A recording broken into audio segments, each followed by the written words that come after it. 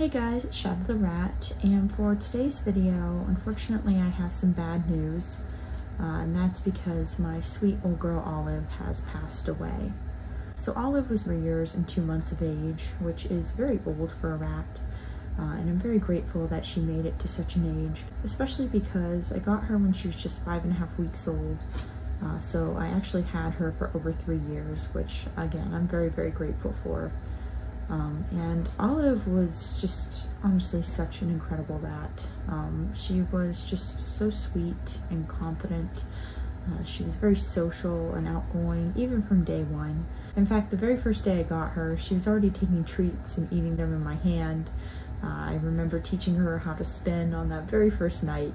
She was just so tiny and so eager, and she did not have a single shy bone in her body. She was just way too sweet and social, and that continued her entire life. She was just always such an amazing rat, so outgoing, and I took her to like fundraisers on a harness, and she would meet strangers and just be super chill and sweet, and just easily one of the best tempered rats I've had, and just really a great representative of how amazing rats are. So again, I'm very, very glad that I got to have her because she was just perfect.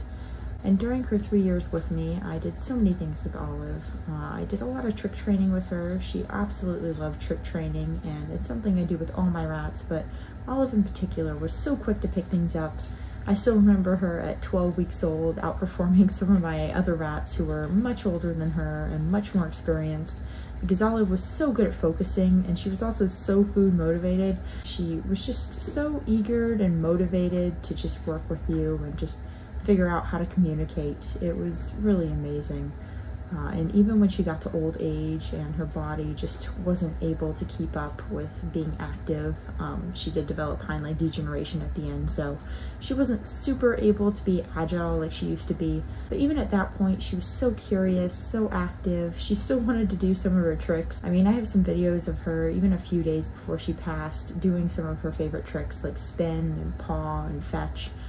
Because she just absolutely loved doing them, and she really loved that sort of communication and just interaction, and it just really warmed my heart and made me so happy whenever I got to do these things with her. As far as health issues went, Olive was probably the luckiest rat I've ever had.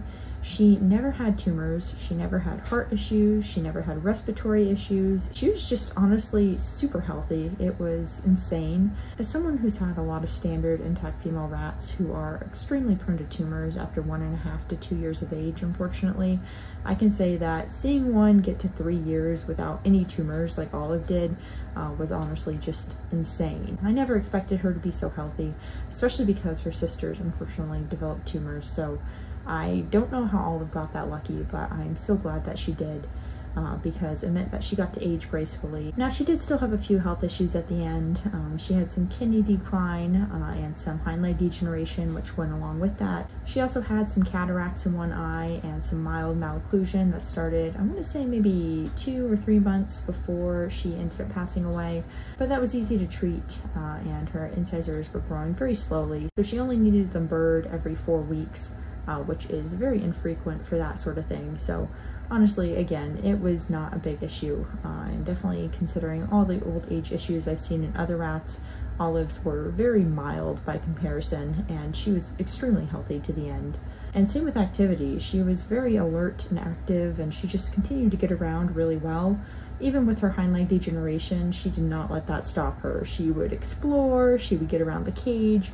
She was just a really amazing rat, and she just had that energy and drive, even in old age, which is something I always love about rats, but particularly with Olive because of her age. It really amazed me seeing her continue to get around and continue to be so active despite just, you know, being such an old rat. Because, well, at her age, she was pretty much the equivalent of a 90-plus-year-old human. So you can imagine a 90-year-old just trying to run around. It's not exactly something you expect, but honestly, it's pretty darn amazing when you see it. And I was very happy to see Olive continue to be so active and energetic. As far as how Olive passed, honestly, I can't tell you exactly what happened. It was probably some sort of organ failure, because that's usually what it is with older rats. She ended up passing in her sleep. I came to give her some treats, and well, I was giving all the rats treats, and Olive didn't come out, so I decided to leave her until later, just in case she was like sleepy. And then when I came later to give everyone treats, she still wasn't out, so I went searching for her, and I found her curled up under one of the boxes in this little nest she made, or one of the other rats made. So I'm pretty sure that she passed in her sleep. Probably the best way to go, honestly. I feel like she just passed when she was asleep. Possibly even one of the other rats cuddled with her, because they were always cuddling up with her. And it was definitely the best way that she could have gone. And probably the most peaceful natural death, because, well, natural deaths aren't always peaceful, but at least in Olive's case, it seems like it was, and I'm very glad for that. But yeah, that's pretty much what happened with Olive. Honestly, it's kind of strange seeing Olive not be here. I don't feel awful about it, I want to say. It sounds strange, but she was just such an old rat, and she was so healthy and active, and it just made it a little bit easier, because even though it's really hard to lose rats and hard to know how short their lifespan is, it's always easier for me when the rat is old and they've been healthy up until that point and the passing is sudden, and it's easier for me to accept that they had a good life and that they were able to pass peacefully, which is definitely what I want for all my rats. And especially coming off, as some of you might know, my mom's passing. My mom passed in November of 2023, just a month before Olive's 3rd birthday. And she was so excited to celebrate that with Olive, because she always loved my rats, and she really wanted to see one of them make it to 3+. And she was so excited to see one of them coming towards that milestone.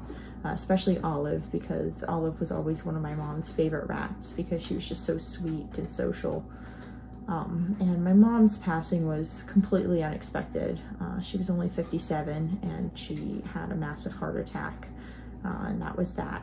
It's been really difficult these last few months, just adjusting to my mom being gone, because I was quite close to her. But the first few weeks in particular were just super, super awful. And I have to say, during that time, my rats were really incredible, especially Olive. And I was kind of worried in the beginning that Olive would pass away really soon to when my mom did. And I just knew I was going to be completely devastated if that happened, even though Olive was, again, very old. I was just kind of in a much more emotionally vulnerable state. And I know that having a rat pass at that time would have really hit me hard. Just much harder than usual. So I'm very, very grateful that Olive didn't pass away at that point and actually, you know, made it several more months.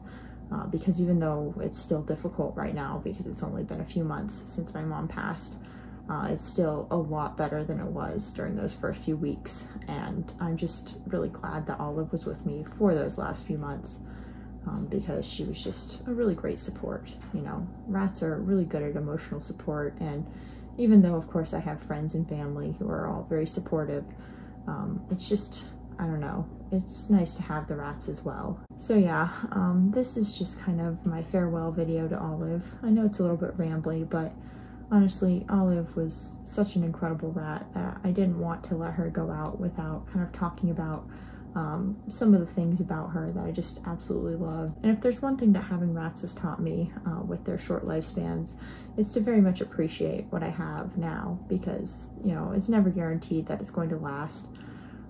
And, you know, instead of being anxious about that changing, it's better to just appreciate it while it's here. Anyways, that's it for this video. I am planning on introducing my remaining rats together. Now that Olive's passed away, I do plan on having everyone live together, so that is going to be what we're working on over the next few weeks. Yeah, I will probably do a video on that, but for now, I hope you guys enjoyed hearing a little bit about Olive's life, and I hope to see you guys next time. Bye!